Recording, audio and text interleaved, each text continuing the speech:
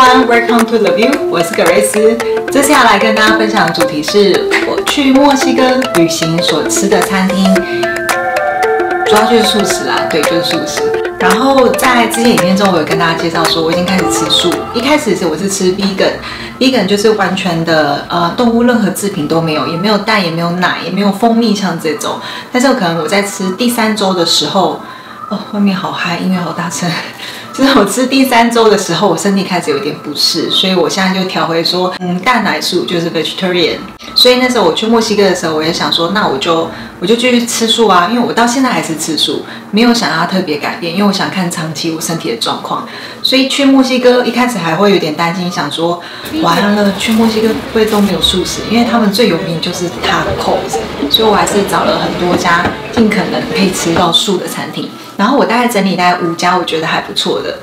第一家它算是当地还算蛮有名的地中海菜，然后它的调味真的还不错，但是因为我太饿了，所以我马上就把我点的东西给吃掉。我没有录影太多，而且我那时候也算蛮幸运，就是一过去就有位置，因为它其实那家生意真的很好，就是大排长龙。然后我那时候是坐吧台，那时候我去的时候是圣诞假期，所以其实几乎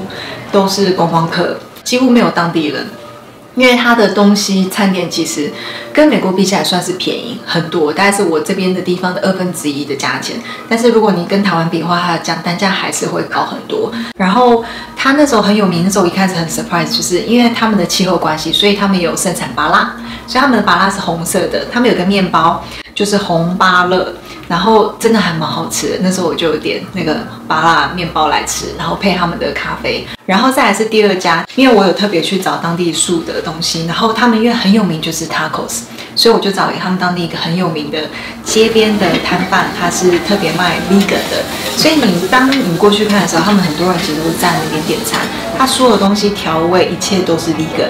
就是他也不是 vegetarian， 他没有任何的蛋跟奶，他就是完全的无蛋奶的纯素食，所以他的那些甜点也都是素的。然后他会跟你介绍说这些餐点上面有哪些东西。那这些其实蛮有趣的一点就是，通常在这种 vegan 的跟比较像是观光客或是单价比较高的，它才会有英文的 menu， 不然你就是要看得懂西班牙话跟你会讲才能去沟通。像我其实不太会讲西班牙话，所以我还是尽可能用简单的西班牙话跟用英文去沟通，所以他会跟你讲说你可以点哪些东西，所以我就特别试试看，他的东西真的还蛮好吃的，所以我点了2轮，因为我觉得有点分量还是太少，所以我这样吃完它一个墨西哥的跟美金是20:1，所以我这样吃完4个 taco， 这样总共是多少钱？好像才3块还4块钱美金吧，4块5块美金 ，total 就是150，对，它就是150台币。然后真的还不错吃，因为它是纯素嘛，然后它那边有很多酱料，可以无限的供应。然后再来是第3家，第3家是那时候我要特别在那个区域去晃的时候，去找当地还算一个小有名的咖啡厅。但是我那时候是点 chai latte， 但是我有点失望，它的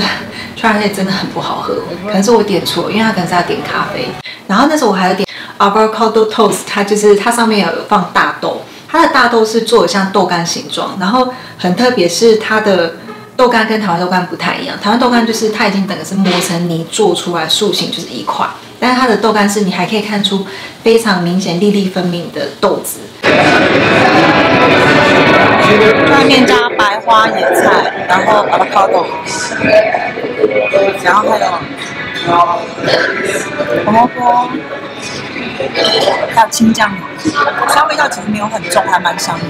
然后它分量真的太大，我吃完就是那一整天都是整个是爆撑的状态。然后再来是第4家，第4家让我真的非常惊艳，就是我有感觉到那个光芒，就是在第4家。第4家它其实是有点像是咖啡厅，有点像酒吧，它是开放式的，整个是挑高。然后这家店它那边的氛围就是它很多很不错的小店。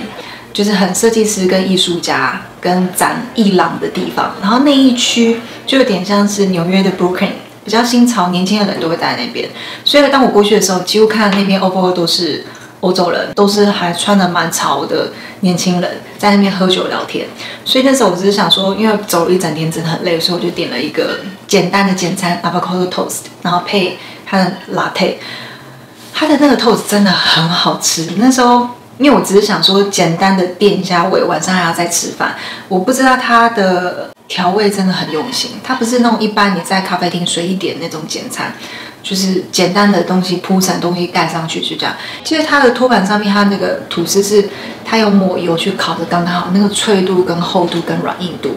然后它再涂搅过的那个 avocado 抹上去，然后淋橄榄油，上面有一些那个是新鲜的无花果片，然后还要撒一些叶子，然后淋那个油，它的酱也有调味，所以你可以感觉它每一道东西合在一起都很有层次，它东西真的很不错。然后我有偷偷去观察其他人点的，其实看起来都真的蛮好吃的，对，而且它咖啡真的很好喝。然后接下来到最后一家，所以你可以在它餐厅里面，它很多设计跟他们用花去装饰，跟一些旧的家具去搭配。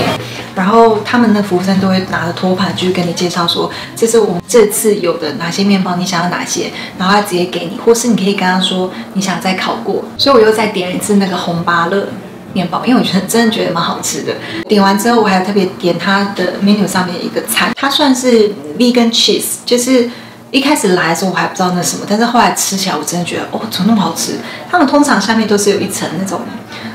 吐司，然后吐司它会抹油去煎嘛，或是烤，所以它比较酥。它上面那一层抹的第一层是，如果你没有吃过黑豆泥，它是有调味过黑豆泥，所以它不会有那种黑豆的土味，它是可能泡过水再重新去磨跟制作，加一些酱，所以它吃起来就是有点甜甜的。它那个味道有点像是